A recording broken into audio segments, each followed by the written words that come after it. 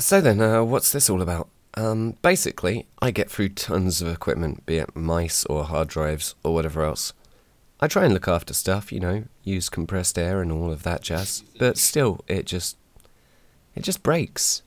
I think that, these hands are just too mighty for most of the mice that are on the market. So yeah, Adventures in RMA Land is just going to be me trying to get, I don't know, like 5 minutes of content out of the largely unpleasant process of having to communicate with companies to try and get a return within the warranty period. So, you know, there will probably be more of these, and I hope it's borderline watchable.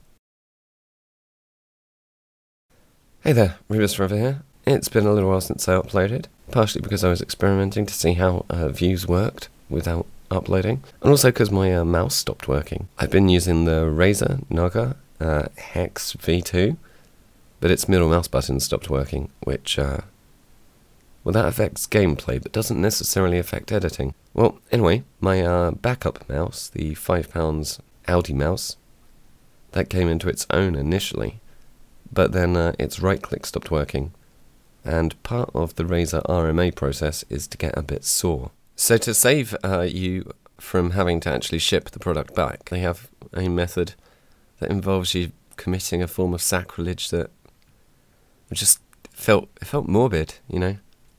You have to cut through the cable and display your prize to them. I hope that this is just for RMA purposes, and that I haven't just been weirdly embroiled into someone's sort of strange kink. So I provided this photo, a photo of it in this sort of lighting, and that wasn't good enough, which is fair enough. But to Razer's credit, after getting some slightly better lit pictures of my now wireless mouse, Razer were indeed quite compliant. But without the Audi mouse's right-click, and the Razer mouse now not having any sort of wire, and it looking unlikely that I'll be able to repair it, that was editing complicated. And due to the mouse that I had not being in stock, they actually provided me with a bit of an upgrade. I now have a transformering mouse. So that's 5 minutes content in the future.